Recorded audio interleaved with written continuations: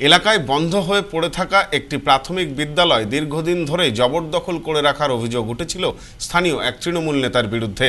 এদিন স্থানীয়রাই জবরদখল মুক্ত করেন স্কুলটি। এলাকার একটি প্রাথমিক বিদ্যালয় দীর্ঘদিন বন্ধ হয়ে পড়েছিল। বন্ধ হয়ে পড়ে থাকা সেই প্রাথমিক বিদ্যালয় দখল করে অসামাজিক কার্যকলাপ চালানোর অভিযোগ তৃণমূল নেতার বিরুদ্ধে। জানিয়ে এলাকায় দীর্ঘদিন ধরে দানা বাজছিল ক্ষোভ। এদিন সেই প্রাথমিক বিদ্যালয় দখলমুক্ত করে শিশুদের জন্য পার্ক অথবা নতুন করে স্কুল তৈরি করার দাবি তুললেন স্থানীয় বাসিন্দারা।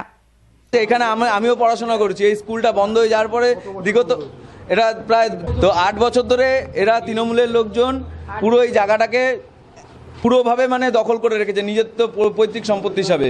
ঘরে ঢুকে এখানে মদের বোতল, এরা মদ খেয়েছে, দেখেছেন তো, মদ রয়েছে, তারপরে টিএমসির কিছু ফ্ল্যাগ, টিএমসির কিছু সব সামনে এখানে রাখা আছে। এরা এখানে এইভাবে পুরো, যেমন এখানে যে ব্যবসা করে, যে চাকরি করে, তাদের এখানে নিরাপত্তা ছিল না এবং কয়েকজন মস্তানদের দ্বারা এরা নিপীড়িত হতো, এরা মারধর খেত, এরা ভয়ে কোনো কিছু করতে পারতো না এবং এখানকার মানুষরা তাদের যে ফান্ডামেন্টাল রাইটটা, যেটা অধিকারটা কি হারিয়ে ফেলেছিল এই মস্তানদের দ্বারা।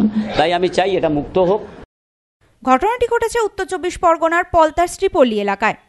কিছু ঘটনার জেরে এলাকায় কিছু সময়ের জন্য উত্তেজনা ছড়িয়ে পড়ে। খবর পেয়ে ঘটনাস্থলে পৌঁছায় পুলিশ। স্কুলটা দেশবন্ধু স্কুল যে যাচ্ছে, প্রাইমারি স্কুল 10 বছর থেকে বন্ধ। তারপরে আমি শুনলাম, পাড়ার লোক থেকে শুনলাম, পার্টি নেতৃত্ব থেকে শুনলাম কি ওই স্কুলটা ফালতু একটা আড্ডা ওখানে সবসময় বসে থাকে। যদি পাড়ার মধ্যে যেই পার্টি না করুক, পাড়ার মানুষ যদি খুশি না থাকে তাহলে ওই সব বসে ওইখানে স্কুলে এটা ঠিক নয়। শুনেছি পাড়ার লোকেই ওটা মানুষ উঠে পড়েছে, এইখানে ভালো কাজ হয় না, বিকাল সকালবেলা মদ খাওয়া হয়। যদি হয়ে থাকে এটা, তাহলে এটা নিশ্চয়ই আমি দেখব। Bureau report, news no man's land, Palta.